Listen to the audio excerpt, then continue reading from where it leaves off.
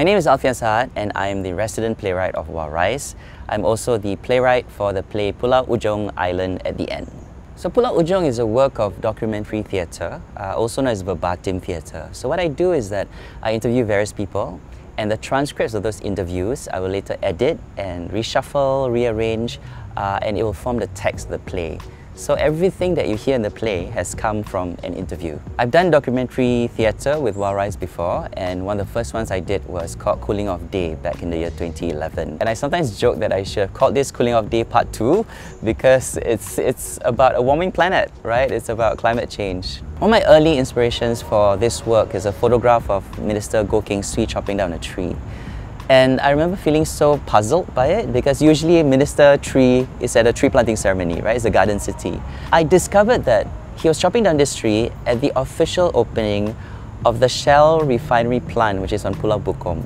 And I was so fascinated with the image because it marked a certain moment in our history, I felt, when we were exchanging carbon capture, which is the tree, for carbon emissions, right? Which is a Shell refinery.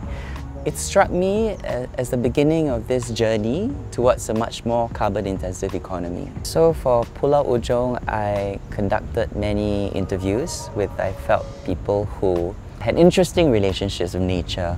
There was a climate activist, there are climate scientists as well, there's biologists, bird watchers, and some of them I think are interesting to me because sometimes when you have some very specific interests, you get a little bit nerdy, right? And a bit obsessed. I felt that these were the voices that I wanted to capture in the play because for me, I think one of the questions I had was, what does the world look like to a botanist?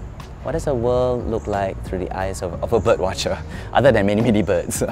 But I also went a little further than that. So I actually have interviews, quotation marks, in this work with non-human or more than human subjects. And by that I mean plants and animals. So apparently I've interviewed a banyan tree, pepper and gambia plants. I've interviewed Aming, the orangutan, which is in Singapore Zoo. I interviewed a queer hornbill as well. Yeah, you should come and see how those interviews played out.